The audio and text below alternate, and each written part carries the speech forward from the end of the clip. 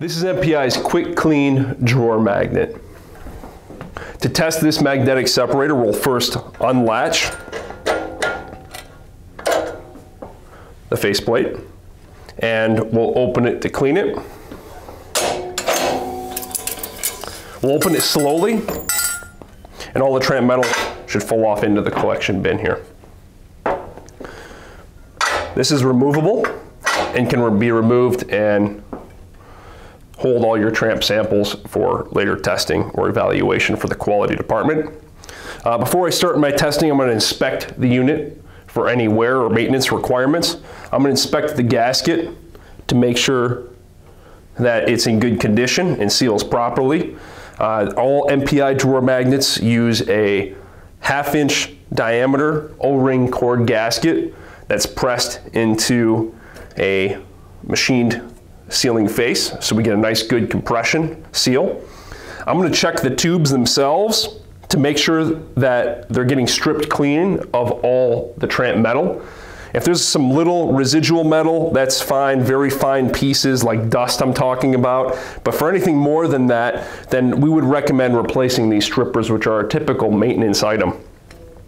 I'm also going to feel the tubes for any damage and also any wear. So if I'm starting to feel the pull pieces inside here, that might tell me that the tubes are wearing and they might need to be replaced. So if you're running an abrasive application, that's something you want to check for, in which case your tubes can be replaced individually as required.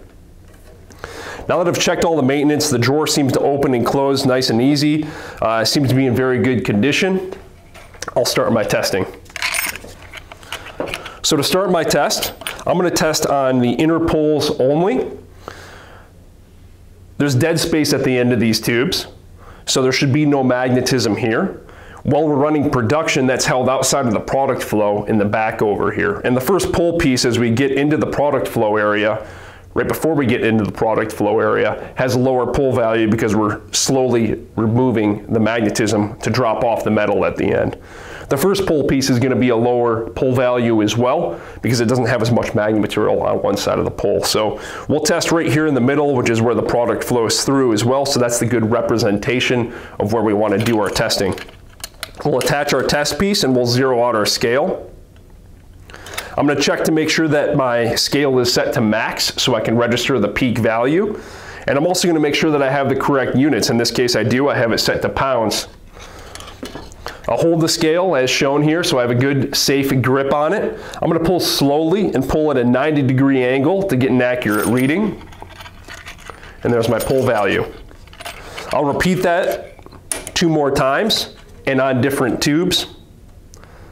It'll zero it out and do my pull.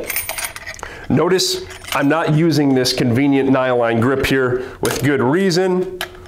If I pull from here, the scale can go flying and hit yourself or somebody else or something else. So you have a lot more control with a good grip on the scale here. I'm also going to test the bottom.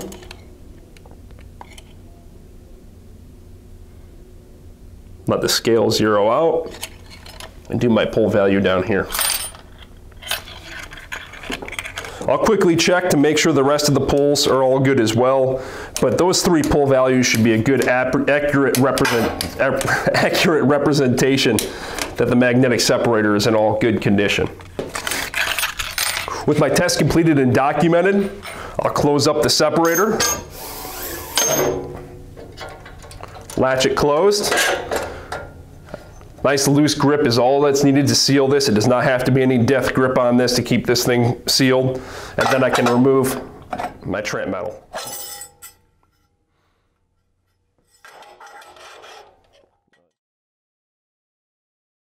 That's it.